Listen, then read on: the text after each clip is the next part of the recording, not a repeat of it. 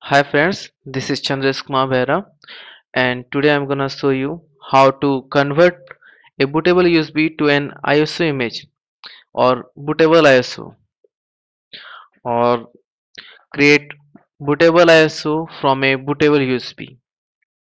So here's the instructions.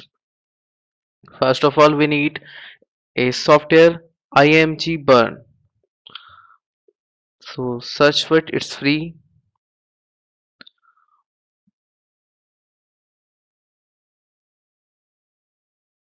Click here to download. Here are image servers. You can download from any of these. I already have it, so I'm not gonna download it again. Open ImgBurn. Then you have to put your USB stick, bootable USB stick.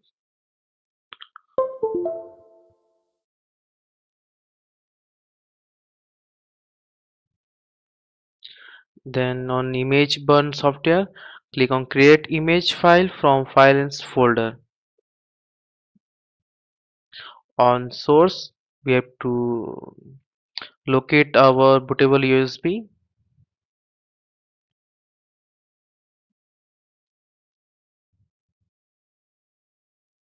I am selecting my bootable USB stick from here. Now it's selected. Now I have to locate the location where it's gonna be saved as an ISO bootable ISO.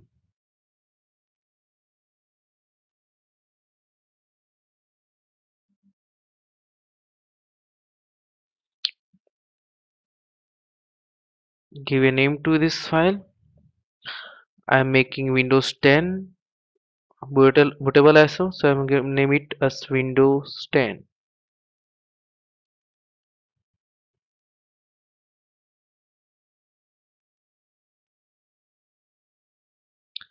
Now this is main thing. We have to put some information to this ISO file. Go to Advanced tab, then in Bootable Disk, click on Mark Image Bootable, then in Bootable Boot Image, browse for etfsboot.com file, which is in our bootable USB stick. You have to locate it. You can find it on boot folder. Click on boot folder. Here it is, etfs boot. Select it.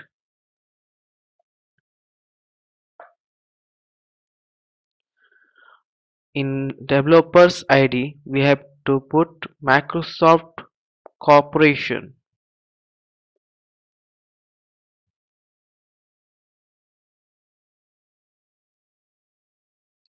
In load segment, please insert 07C0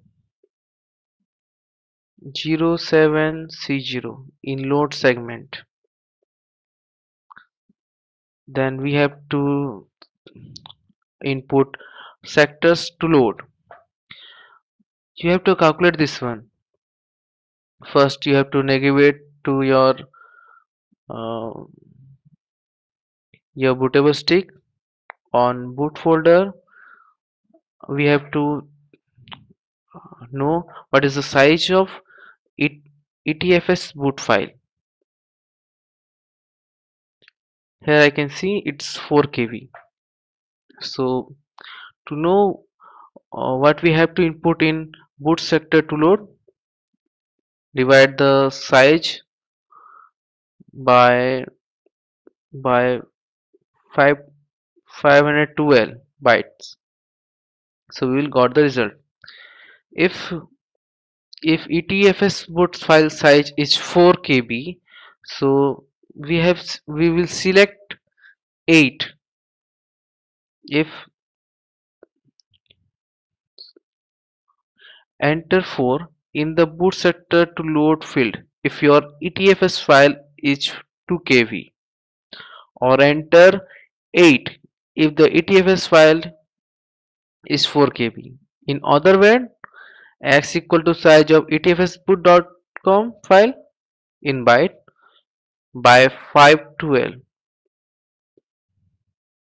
So here it is 4 KB, so I have to input 8 in sector to load. And if if your um, if your bootable OS is larger than 4 GB, you have to select allow file exit size limit active, which I already activated.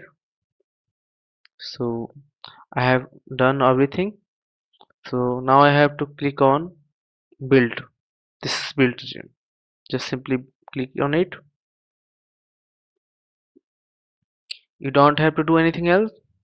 Just click yes. Okay.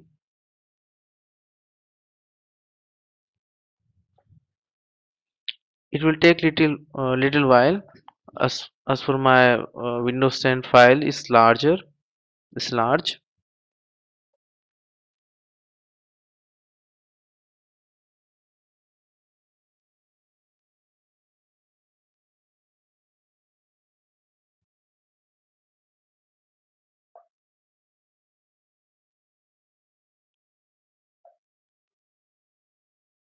That is here it is done now. Operation successfully completed. Let's check we have it or not. Here it is. ImgBurn make two file.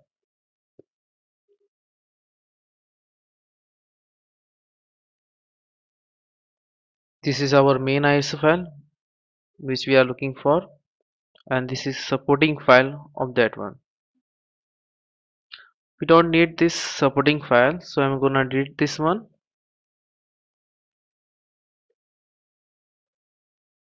To make sure it's bootable, I'm gonna check it with Power ISO software.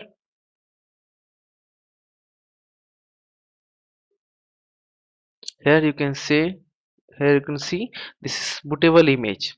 If it wasn't, so it will show non-bootable image, but it's now showing bootable image, so it's ready for boot. You can use it with any of your bootable software to make it again to USB stick, or you can write it on DVD drive, DVD, CD, whatever you like. Okay, thank you watching my video. You can subscribe me on YouTube. Thank you.